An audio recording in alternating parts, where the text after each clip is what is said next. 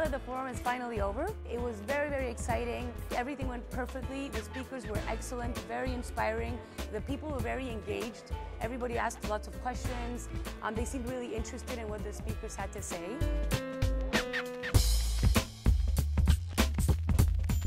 I believe there is a lot of common grounds in Latin America, so I believe that promoting the region as a whole is far more important than promoting each country individually. So having one region regrouping all these growing countries makes, I feel, much more sense than focusing on either Colombia, Brazil or even Chile. If you look at each country individually, they are very small. But if you start adding up Colombia, Peru and Chile, they add up to a GDP of 800 billion. But then if you add up Mexico, it could go up to 2 trillion. So that's close to the size of Brazil. So when you start going to the world and promoting a macro region instead of an individual country, you will attract more investors. Businesses are being thought in a global sense.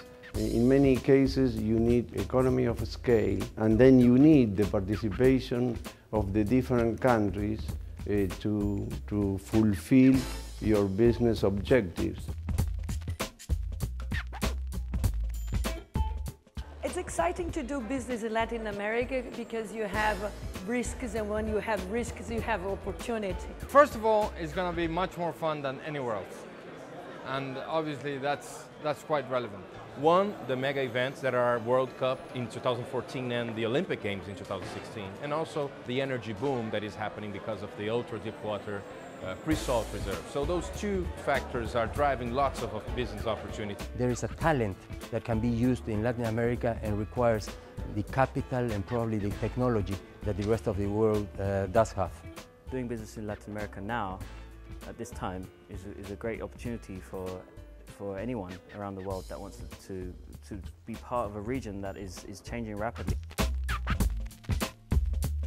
We've been able to have such variety in the people that are coming here. We have people who are working in London, who are Latin Americans. We have people who are from all different places but who are interested in Latin America and working around here. We have people from a lot of different universities.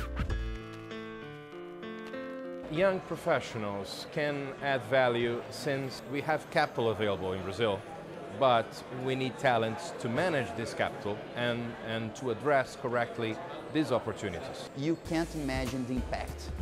Those people, if they have the space, if they can do the job, they will make the change and they will make those companies much better, and in the end of the day they will have a great impact for the company, for the country and for them. We need good professionals, we need more education, more innovation. So this is the place, the path to follow, I think, in Latin America. So if you have very good young professionals, well-formed, that's what Latin America needs. I think young people, young professionals have a lot of potential in a country like Peru and Latin America. Really, insist on what you've learned globally and apply it to Latin America. By demanding, the corporations are offering you a job that that job that you're going to have is going to have a positive impact in the societies and in the environment that you work in.